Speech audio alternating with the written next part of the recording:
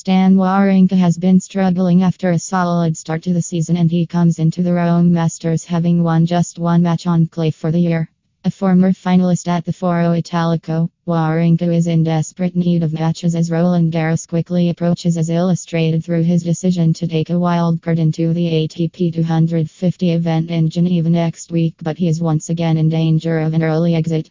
There's not many instances where you can describe Benoit Paire as the more reliable option in a tennis match, but he's got every reason to be confident following his win over Wawrinka in Madrid last week, while he's also had success in Rome before, making the semi-finals in 2013. Another unpredictable contest awaits between these two mercurial talents as Wawrinka and Paire take to court at 7:30 p.m. local time on Wednesday, 6:30 p.m. BST. Wawrinka has developed a reputation over the years for peaking at Grand Slams and sort of just going through the motions at weaker events, despite Masters 1000 tournaments being very significant.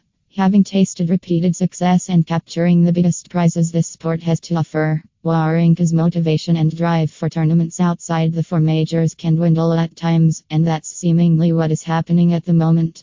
It was a pretty good start to the season for Wawrinka, reaching the Australian Open semi-finals and then advancing to the Indian Wells final, a place where he has traditionally struggled. On both occasions he was thwarted by an on-fire Roger Federer, meaning Wawrinka could easily have taken home two of the biggest titles this year if it wasn't for his legendary and resurgent compatriot. But ever since departing the Californian desert, Wawrinka's level has plummeted dramatically.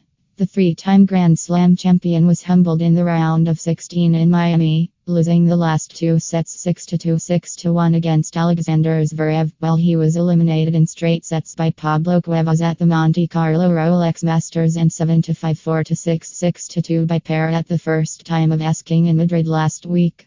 A battling three-set win over Jerry Veasley in Monte Carlo is Wawrinka's only win on clay for the season, so needless to say, the Swiss powerhouse needs to generate some momentum this week in Rome.